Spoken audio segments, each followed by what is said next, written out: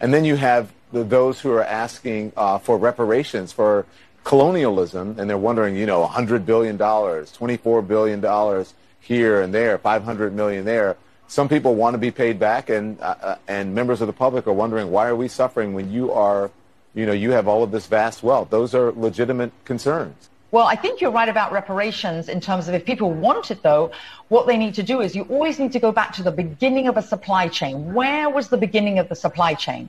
That was in Africa. And when across the entire world, when slavery was taking place, which was the first nation in the world that abolished slavery? The first nation in the world to abolish it. It was started by William Wilberforce, was the British. And I think you're totally right. If reparations need to be paid, we need to go right back to the beginning of that supply chain and say, who was rounding up their own people and having them handcuffed in cages?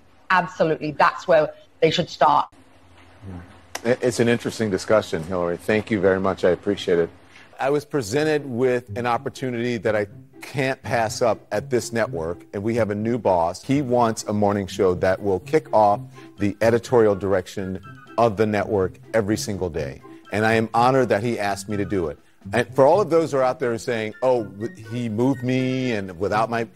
He asked me and I said yes. I could have said no. So this is not someone moving me. And by the way, this is not someone saying, you must move to the right, Don Lemon. You must not be so... give so much of your perspective. None of that has happened. All of that is fodder for Twitter, which is not real. So stop it. I was not demoted. None of that. This is an opportunity. This is a promotion. The people who are not getting vaccines, who are believing the lies on the internet instead of science, it's time to start shaming them. What else? Or leave them behind. You know what they get shots in nowadays? In their rear ends. They're getting shots to make it bigger. They're getting shots in their face. They don't know what's in Botox.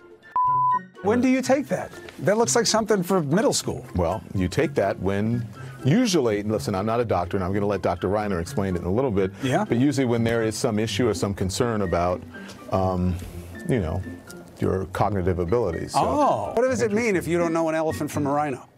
An elephant? Well, you know, sorry. I said I wasn't going to do this. Jesus. He's probably sitting at home laughing at me. Start killing us like that.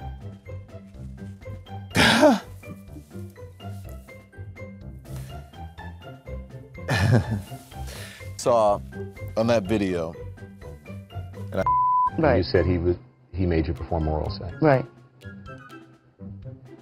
You know, there are ways not to perform oral sex if you want to do it. I was kind of stoned at the time, and quite honestly, that didn't even enter my mind.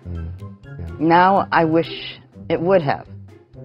Right. But meaning the using of the teeth, right? Yes, that's what I'm thinking. I didn't even think of it. Biting, yes. I had to ask.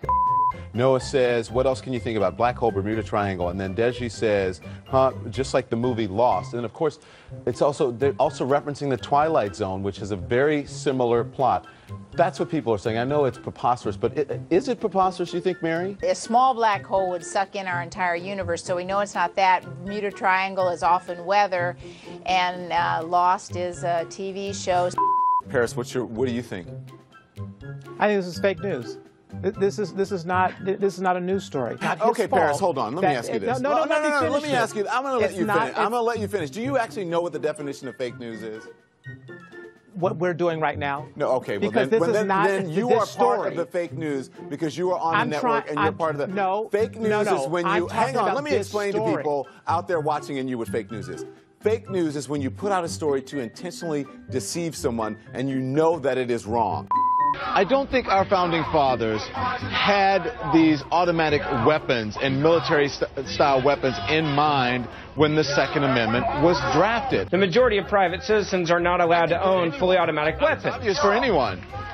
Okay, well, the gun law says that you and I can't just randomly go out and buy an automatic weapon, so let's deal with the facts here. A semi-automatic weapon is a gun that you and I are allowed to own, and in different places they have different rules. But to imply that anyone can walk out and buy an automatic weapon is just not true, Don. I think most people can go out and buy an automatic weapon. Don, what is your definition of an automatic weapon? weapon. Well, for me, an automatic weapon is something that you can shoot off a number of rounds very quickly. I was able to buy an AR-15 within 20 minutes in a state of which that I'm not a... You don't know, in all due respect, you don't know what you're talking about. An automatic weapon is when you pull the trigger one time and it continually shoots off, one after another after another. A semi-automatic weapon means you have to pull the trigger. I can do that with my AR-15.